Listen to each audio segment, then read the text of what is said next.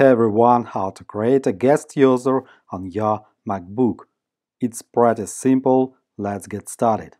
Press on the Apple icon, then go to System Settings.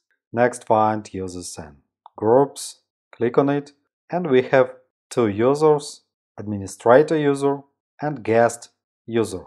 But Guest User is turned off. We have two ways, so we can create a new user or we can turn on a guest user. How to create a new user? To do this, click Add Account, then add your password to unlock this option, and after that we can set up a new user. Choose the type of account, administrator, standard, sharing only, or group. Next, full name, for example, new user, account name is new user, password is 123, password hint 321, and create user.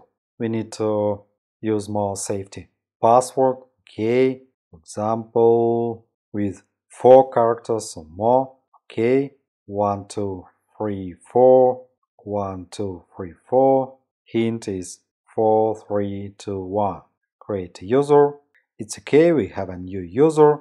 If you want to delete it, click the information icon and delete the account.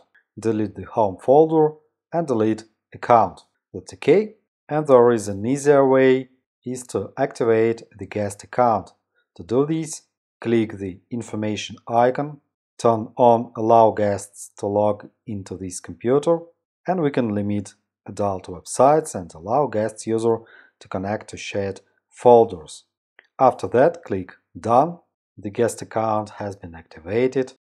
And now when you log in, you will see two accounts, an administrator account and a guest account. Hope this video was helpful. Thanks for the watching. Like, subscribe. Have a nice day. Good luck and see you next time.